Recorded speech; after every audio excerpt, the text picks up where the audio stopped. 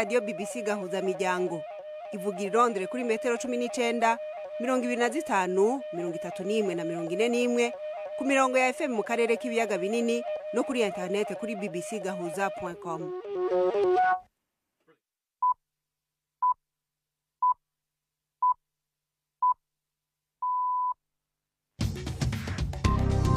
Ubu ni isaha 10 n'igice ku isaha mpuzamakungu ya GMT, isaha 12 n'igice mu Rwanda no mu Burundi. Muri kumwe na Florentine Kwizera. Ndabaramukije kandi ndabahaye ikaze mwese abakunzi ba BBC Gahuzamiryango. Izi ni zimwe mu ngingo zigize ikiganiro cacu co kuri wa Kane itariki 23 z'ukwezi kwa kabiri muri 2023. Umwe mu vyabona bisura Felicien Kabuga aregura uruhara muri jenoside yabaye mu Rwanda. Aramuvuga ko uruhara mu kugirirwa nabi kw'abantu bari muri meeting ya MRND imbere y'umwaka w'igihumbi 1994. Mu rundi rubanza gwerekeye jenoside gumvirijwe uno munsi, Beatrice Munyenyezi yirukanywe muri Amerika muri 2021 yihanye canke yanse umucamanza amurega guhengama. Niki coba caratumye gushika ubu ubutare bwa nickel bwavuzwe mu Burundi kuva mu gihumbi 1970 butarashobora kuvyazwa umusaruro. Barahakurakuranye benshi bagasinya amadekre bakabaha amapermis de recherche amapermis de exploitation bagasubira bakagenda bagasubira bakagaruka hazaba abandi ni ibintu bihe bitaje habona. Muravyumva mu kanya mwidonido muri iki kiganiro tubafitiye ndetse n'urunana. Ikiganiro kikaba gihagarikiwe na Mark Niyonkuru.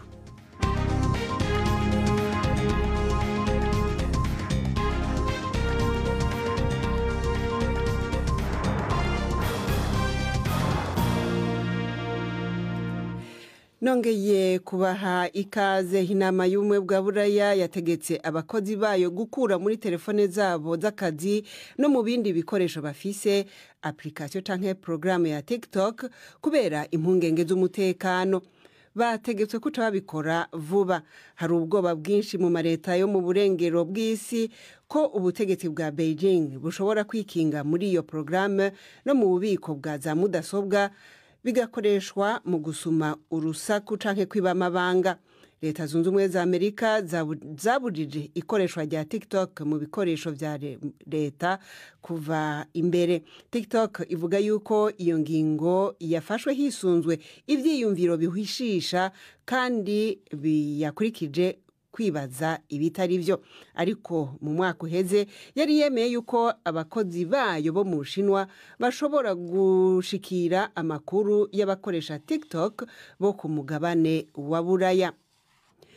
Iburanisha ryabandanije kuri uyu wa Kane mu rubanza rwa Felicien Kabuga aregwa ibyaha vya jenoside yabaye mu Rwanda mu gihumbi 1994.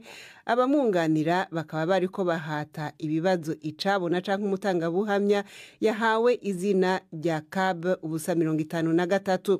Ikicabona n'umugore akaba yavuze yuko yari mu batutsi bahigwa ngo bicwe muri jenoside.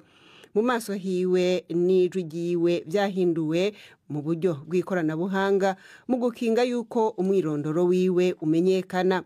Yasuye ari Kigali ahujwe mu buryo bw'amashusho n'intahe y'abacamanza yarishashe mu rwego rusubiramwo imanza rurirahe mu Buholande rwasigaye rurasozera imanza zasizwe na sentare mpuzamakungu mpanavyaha yahora ikorera Arusha yari yashiriweho u Rwanda. Kabuga yarakurikiye ugo rubanza nawe nyene ari mu ibohero ry'iyo sentare irahe, ariko mu gihe cashize yarahakanye ivyaha vya jenoside aregwa naho uno munsi atajambo yahawe. Navuganye na mugenzi wacu Didier Bikorimana wo mu biro vya BBC i Nairobi yakurikiranye iriburanisha nawe nyene mu buryo bw'amashusho yifashishije internet ku rubuga rw'iyo sentare. Ntangura kumubaza ico uruhande rwunganira Kabuga rwabajije ico cabona. Umunyamategeko Emmanuel Altit wunganira Kabuga yabajije uyu mutangabuhamya kuri mitingi avuga ko igice cyayo cyanyuze kuri televiziyo y'igihugu ngo yabonyemo Kabuga amubaza niba koko yarabaye mu 1993 kuko ngo mu ibazwa rye ryo mu 2011 yari yavuze ko yabaye mu 1991 cyangwa mu 1992. Kabu 053 asubiza ko bimugoye kwibuka umwaka nyawo, ariko ko yibuka ko mitingi nk'izo zagize ingaruka ku buzima bw'abatutsi. Didier, wanumvise kandi yuko uyu mutangabuhamya canke icabona ngo yakubitiwe mu yindi mitingi ngo yabaye mu kwezi kwa kabiri canke ukwa gatatu mu 1994 ku nkengera z'umuji wa Kigali. Yavuze yuko vyagenze gute? Ngo ni mitingi yabereye ahitwa Musave, yari yatumiwemo abaturage bose bo muri ako gace n'abo mu mashyaka atandukanye, ndetse ngo ikitabirwa na Kabuga, ngo yari irimo n'interahamwe zavuye ibyumba zavugaga imvugo yaho y'igikiga zinabyina ikinimba. Ngo nibwo yakubiswe inkokora nuko ariruka yivamo. Igeze hafi ku musozo ngo abatutsi bari aho ngaho kuri centre y'ubucuruzi nabo barakubiswe n'amaduka yabo arasahurwa. Artiti yamubajije icyamuteye kujya muri iyo mitingi mu gihe yavuze ko abatutsi bari baratangiye kwibasirwa, ngo bitwa amazina nk'inyenzi cyangwa inzoka, ndetse ngo n'intonde z'abazicwa zaramaze gukorwa. Asubiza ko yashakaga kureba ikigero ibintu byari bigezeho kugira ngo abe yafata icyemezo cyo guhunga. Yanavuze ko nta muhutu wakubitiwe muri iyo mitingi. Anabazwa kandi ukuntu yamenye ko izo nterahamwe zavuye ibyumba zari mu modoka ya Kabuga. Asubiza ko yari ayizi, yari imodoka y'ikamyoneti y'ubururu, yari ifite plaque y'ibyumba, kandi ngo yajaga yibona ije gutwara cyangwa kujyana indi nterahamwe yitwaga Mugenzi. None niki kigiye gukurikira inyuma y'iburanisha ry'uyu munsi? Umunyamategeko Emmanuel Altit wunganira Kabuga yavuze ko ashoje guhata ibibazo Kabu 053, ariko umucamanza ukuriye iburanisha Ian Bonomi yavuze ko bagenzi be b'abacamanza hari ibibazo bashaka kubaza uyu mutangabuhamya, kandi ko n'ubushinjacyaha bushobora kwifuza kugira icyo bwongeraho. Nuko kubera ko igihe giteganyijwe cyari kigeze ku musozo, avuga ko iburanisha rizakomereza kuri uyu mutangabuhamya kuwa kabiri w'icyumweru gitaha. Tukiri mu manza dukomereze mu Rwanda, aho Beatrice Munyenyezi yongeye kwihana canke kwanka umucamanza ayobora intahe iburanisha urubanza rwiwe, amurega guhengamira ku bushikiriza manza, bityo ko atabutungane abona yomuha. Ni nyuma yaho intahe ifatiye icemezo co kuzokumva ivyabona bimurega batagaragara imbere ya sentare. Beatrice Munyenyezi akaba akurikirana ku caha ca jenoside n'icaha co gufata abagore ku nguvu. Ni ivyaha we aburana hakana. Munyenyezi yirukanywe na Amerika muri 2021 inyuma yo kumupfunga imyaka 10 ku caha co kubesha inzego zaho zabinjira n'abasohoka. Umunyamakuru wa BBC Ive Bucana yari muri sentare y'Inyanza adutegurira inkuru ikurikira.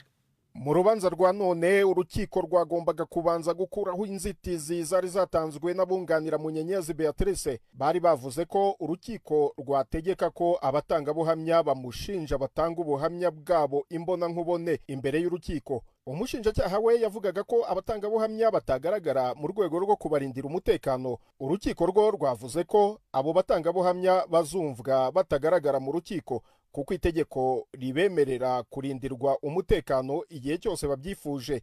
Ku birebana n'abatangabuhamya batatu bashinjura Munyenyezi bimuriwe muri gereza ya Mpanga bavanywe muri gereza ya Huye, abunganizi buregwa bari babwiye urukiko ko batewe impungenge n'iyimurwa ryabo, basanga rishingiye kuko bemeye gushinjura Munyenyezi kandi ko baterwa ubwoba aho bafungiye. Bagaragaza impungenge z'uko bashobora kuzivana mu rubanza. Kuri iki kibazo gereza ngo yavuze ko iryo yimurwa rishingiye ku myitwarire mibi. Umucamanza yavuze ko bagiye kubikoraho iperereza, avuga ko urubanza ruzasubukurwa ku itariki 13 z'ukwezi kwa gatatu. Iyo myanzuro ikimara gusomwa, Beatrice Munyenyezi yatse ijambo avuga ko yihariye umucamanza. Mu magambo ye ati uburyo mumburanishamo mbona mwaramaze guca urubanza. Avuga ko aramutse yemeye kuburanishirizwa mu muhezo byaba ari nko gutesha agaciro kuri gushakwa muri uru rubanza. Ati cyane cyane mwebwe mwambaye imyenda y'ubutabera. Madame Mukayiza Beatrice uyoboye inteko yashoje iburanisha avuga ko batasiga urubanza mu kirere, ko urubanza rugumana itariki yatanzwe ko ruzasubukurwaho hakazamenyekana niba azakomezanya n'urwo rubanza. Ni ku nshuro ya kabiri Beatrice Munyenyezi yihana uwo mucamanza, mbere akaba yari yihannye inteko yose ariko igakomeza kumuburanisha. Isaha imwe irabura iminota 20 mu karere k'ibiyaga binini. BBC Gahuzamiryango i Bukavu ni kuri FM 102.2. Gahuzamiryango ibajane mu Burundi mu gihe ico gihugu kivugwa mu vya mbere bikenye cane kwisi, kimaze imyaka irenga 60 kivugwamwo ubutare bwa nikeli bushobora kugiteza imbere, ubwo bukene bukahava. Hamwe mu hantu hamenyekanye cane kubera iyo nikeli yahatowe mu myaka y'igihumbi kimwe n'amajana 1970 na hitwa Musongati mu ntara ya Rutana. Nikele n'ubutare nkenerwa cyane mu mahinguriro no mu bwubatsi, ikoreshwa mu gukora ivyuma bitagwa ingese. Muri ino myaka naho yavuba ikaba ikoreshwa mu guhingura amabateri y'imodokari zidakoresha ibitoro, zimwe bita véhicule électrique, bumwe mu buryo bwo kugwanya ihindagurika ry'ibihe ritegwa no guturira ibitoro mu modokari. Gusa rero gushika uyu munsi iyo nikele yo mu Burundi iracari nk'indoto. Leonce Sinzinkayo ari mu Barundi bagiye kwiga ivyo kwimba nikele muri iyo myaka ya 70. Gushika n'ubu ntayarabona. Yabwiye mugenzi wacu Prime Ndikumagenge aherutse i Bujumbura. Navuye ngaha mu 1975 i Bujumbura ngiye mu Bubiligi. None ico gihe nikele ha mu Burundi yamaze kuvugwa. Ariko buje nikele batanguye kwitora mu 70, yani program bita program de Nations Unies de recherche minière niyo yayitoye. Hanyuma abantu bose bari banezerewe, twese twagenda kuja kwiga ariko tuza gutwara ibyo bya nikele. Naje nagiye rero kwiga rero bya geologie et mine muri domaine ingénieur de mine, kuri nzogaruka gufasha kwimba nikele. Abari baje kuyitora muri années 70. None aho magarukiye muri ishuri mwarayimbye. Rero narinze ko ari kashe dushika tuja gukora Musongati, igihugu gitera imbere. Urumva kubafata nayo 75 nagarutse 78 cyantangura 79, maze imyaka 10 muri pension ntabiraboneka. None umuntu yovuga ati mwararindira amasahera mu nzira. Ikibazo kiragoye.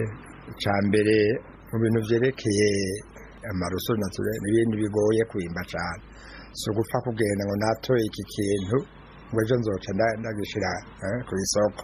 Bitwara amahera menshi, bitara uburyo bwinshi utabushize hamwe, twara umuyaga mwinshi cyane. Fata nk'ubu dukoresha umuyaga uri munsi y'amajana 2, yo igusaba nka amajana 8 y'ama megawatt. None tuyakura hehe kugira ngo wimbiyo nikele? Urumva rero icambere kuno kurondera umuyaga nkuba ukwiye nawe turaronka. Abantu bavuga ngo buca dutunga nikele ni ngaho utararonka umuyaga nkuba ukwiye. Harimo abantu byo gushikuza canke rimwe kubesha abantu. Nakubera kuvuga ngo turatunze nikele nayo ikiri mu kuzimu. None aya mashirahamwe kuva iyo myaka yose tubona makurakuranwa, iyo nigeze kumva cyane iyo avuga muri Canada yitwa Andover Resources, BHP, izindi zikoza za Amakuru, zimaze gukurakuranwa zikaza bakakuzikurakurana mu myaka igahiriyo yose ataco zikoze. Kuri ico kintu na jewe nosaba ko umuntu yogira ico bita audit. Barahakurakuranye benshi bagasinya amadekre, bakabaha amapermis de recherche, amapermis d'exploitation, bagasubira bakagenda, bagasubira bakagaruka hazaba abandi, umenga barahanahana. Icyo kibazo rero hari igipfungu, ni ibintu bitaje habona. Ngo yari Leonce Sinzinkayo. Ejo naho tudobumvisha insiguro y'ubushikiranganje bujeje ubutare kuri ico kibazo nyene. Kuri uno munsi wa nyuma wo kwiyamamariza amatora yo ku munsi wa gatandatu muri Nigeria, ibihugu byinshi byahamagariye impande zose guhagarara zidahugangwa mu kwitandukanya n'ubugizi bwa nabi ndetse n'amajambo y'urwanko biva mu babashigikiye. Aka kamo kaje inyuma y'amasaha make habaye ibitero bitatu bitandukanye muri leta ya Enugu mu manuko bushira uburengero bwa Nigeria. Uhagarariye umugambwe w'abaleba mu kwitoza mu nama nkenguza amateka na babiri bagenzi biwe bishwe barashwe, imodokari zabo ziraturirwa, hakaba hari n'umushoferi yishwe igihe urukurikirano rw'imodokari z'umugambwe PDP zagwa mu mutego. Abakandida babiri baturuka mu mugambwe ikomakomeye, imigambwe ibiri ikomeye, Bola Tinubu na Atiku Abubakar, bahanganye na Peter Obi ashigikiwe na benshi mu bakiri bato.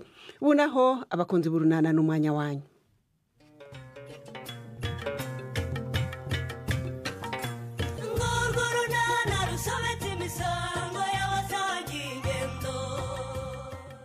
Impaka zikomeje kuba urudaca hagati ya Donata na Nyiraneza kubera impano ya William.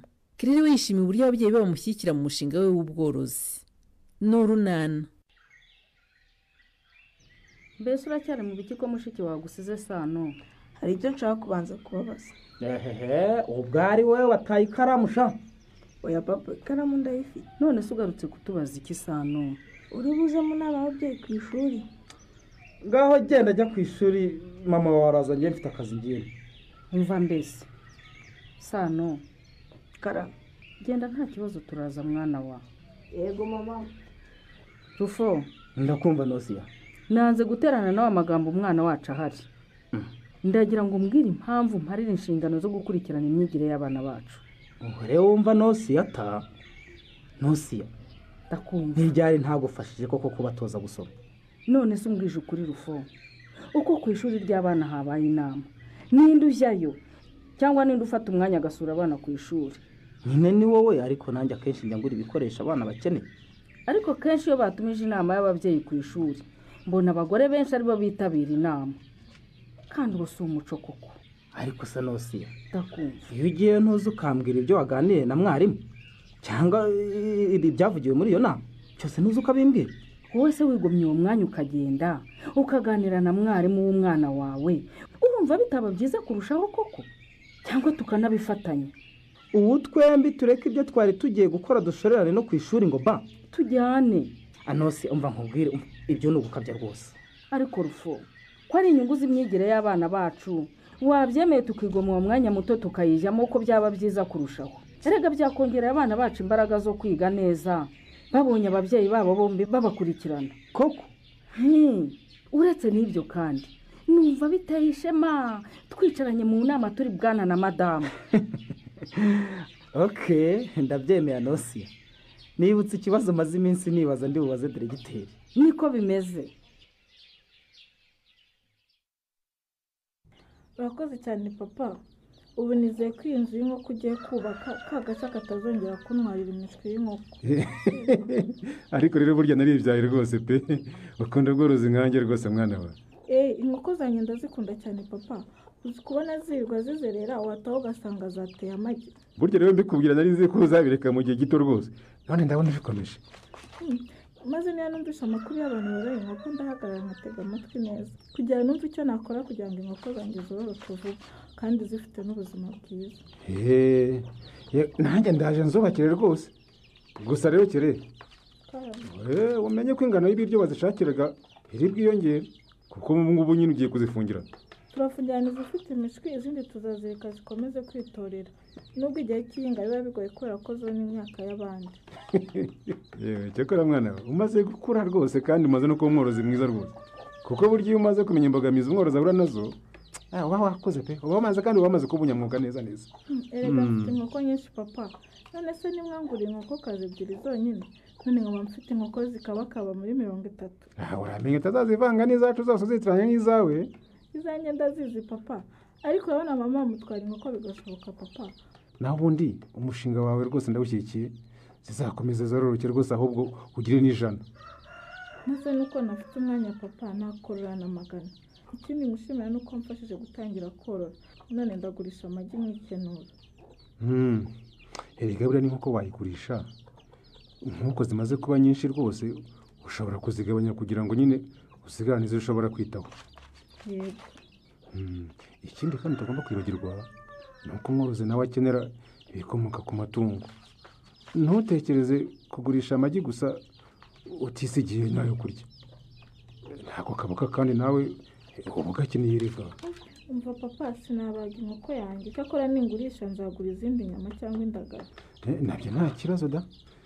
ngaho rero genda witegure ujye ku ishuri kandi nabyo ugomba kubishyiramo imbaraga rwose kugira ngo utsinde amasomo yawe neza. uranyumva? cyane rwose papa ndabizi ko ngomba kwiga nshyizeho umwete nkazaba umukobwa w'impuguke muri Nyarurembo cyangwa umuyobozi ukomeye. Yes my daughter. nanjye nzajya nyura ku bantu rwose ntewe ishema no kwitwa se wa gavana kaze neza Claire.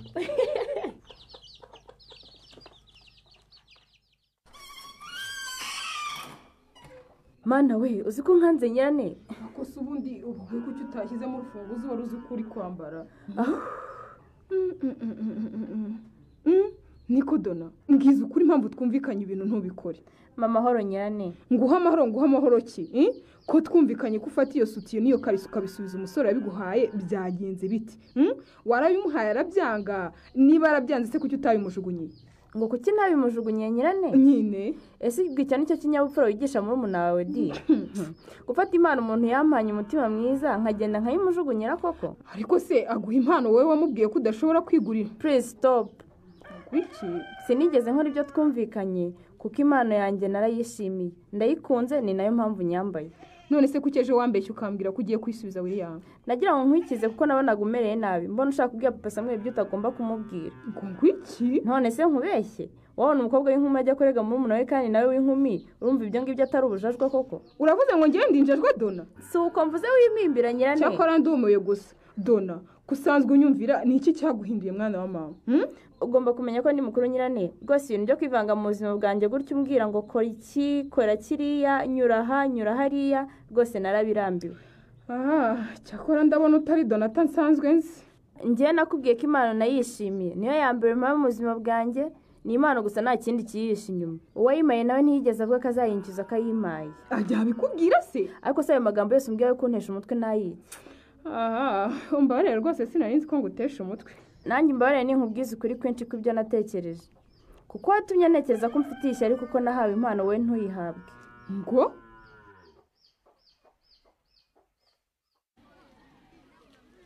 none se koko uyu munsi ntujya kurya Jovi? nta mwanya mbifitiye shakere ahubwo ndeka ngende ntaza kugaruka abandi bavuye kurya ngahanwa. wambwiye se aho ugiye nkaguherekeza? ngiye kuri banki nshya no ku maduka ngura inkweto. ni iwanyu bagutumye muri banki se? bayangiye kubitsa amafaranga yanjye kere nari nagurishije inkoko zanjye none ngiye kuyabitsa. wowe usigaye ugira konti muri banki Jovi? iyo ngurishije inkoko cyangwa amagi amafaranga nyabitsa muri banki. wewe ndashaka kwigurana n'inkweto izi zimaze kudodeshwa inshuro nyinshi. si nk'izi zanjye se sha? reka nta mpamvu yo kwambara inkweto zidodadoze kandi noroye inkoko zishobora kunguka. tugende we tuganire tugenda rwose umbwire ukuntu wabigenjeje ngo ugire konti muri banki. erega kerere tumaze kuba inkumi nta mpamvu yo gukomeza kugendera ku babyeyi bacu tubabitsa amafaranga. maze kubera ubworozi bwacu twiboneye ibikoresho tutabagoye ubusa n'ugiye kwigurira inkweto. cyane rwose. ngewe rero nyine nari nyifite ka kabogisi ko mu giti niko mbikamo amafaranga yanjye. aho rwose nta mutekano afite kere banki niyo ikubikira amafaranga ku buryo bwizewe. ndabizi ko nta mutekano afite rwose uko nashye ni ugusura iyo saving box yanjye kugira ndebe ko agihari. urumva ko mba mpangayitse. naragikemuye rero ngifata irangamuntu mama yise amperekeza gufunguza konti mbikaho amafaranga yanjye. uzi ko njye ari ubwa mbere mba ninjiye muri banki tuma mfite amatsiko yo kumenya imikorere yayo. basaba iki ngo nanjye nifungurize konti ya Jovi?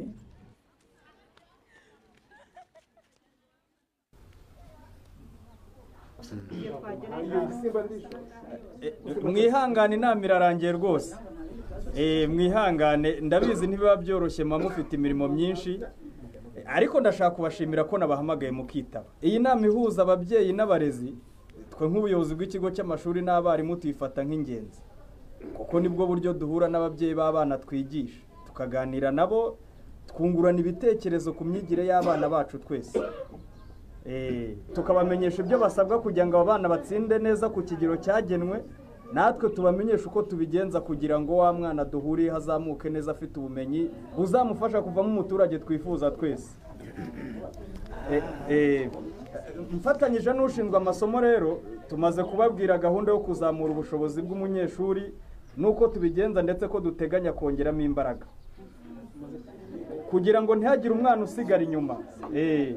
Bose bazarangiza umwaka wa mbere, wa kabiri n'uwa gatatu batsinda neza ku kigero cyagenwe. Twabyumvise rwose muyobozi ko nubwo amasomo yose mwayashyiramo imbaraga, ariko amasomo y'imibare, icyongereza n'ikinyarwanda ndetse n'andi babazwa mu bizamini bya leta murimo kuyakarishya cyane rwose. Twabyumvise. Urakoze cyane rwose mubyeyi, wabyumvise neza. Niko bimeze kuko hari ubwo umwarimu yigishaga akagendana n'abana bashoboye kumukurikira akibagirwa wa wundi wasigaye inyuma, ariko burya nta mwana ukwiye gusigara inyuma. Ni byiza cyane rwose muyobozi, ni ibyo gushimirwa. Yewe ngaho nimugerageze murebe ko n'abo bana b'ibicucu bagira ubwonko bwabo bwakwaguka, ko wumva se n'ubundi baba basigaye inyuma nyine mujye mubireka. Ariko rero nawe uvuze nabi wa mugabo, nta mwana ukwiye kwitwa igicucu, kuko niba wabyumvise neza ubwo umuyobozi yabisobanuraga, hari umwana ushobora kudakurikira mu ishuri bityo agasigara inyuma atari we biturutse. Wabyumvise neza, niko bimeze. Kandi nk'uko ubivuze nta mwana w'igicucu baho. None se mwababyeyi nk'uko umuyobozi abivuze, hano ku ishuri bigisha umwana agatahana umukoro wo mu rugo w'umubyeyi nturebe, ntacyo umufasha mu masomo ye. Yewe hari na bamwe muri twe bohereza abana kwiga nta bikoresho tubahaye, twaraye dutongana ntibasinzire. Uwo mwana wamwita igicucu ngo nuko atatsinze ku rugero rwe, koko n'ubu umurenganyije. Urakoze cyane Rufonsi. Ni ukuri wabyumvise neza rwose, kandi ni nayo mpamvu habayeho inama y'ababyeyi kugira ngo umubyeyi amenye ibyo asabwa gufasha umwana. Murakoze cyane muyobozi, kandi ibyo mutubwiriye hano rwose njye niteguye kubishyira mu bikorwa kugira ngo mfashe abana banjye. Nkaba ntekereza ko n'ababyeyi bose bari hano rwose ari uko bimeze, si byo mu babyeyi?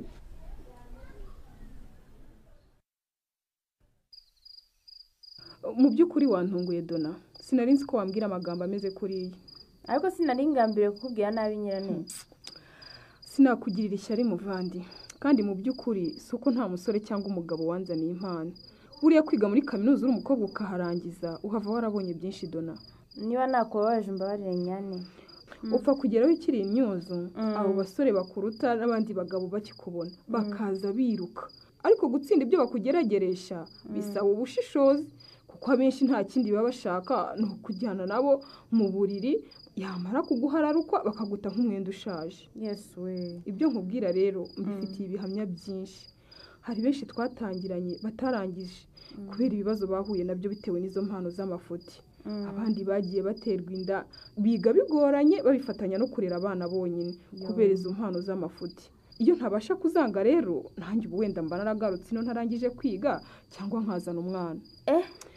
Biragoye cyane guhakanira umuntu wamaze kwakirira impano Dona.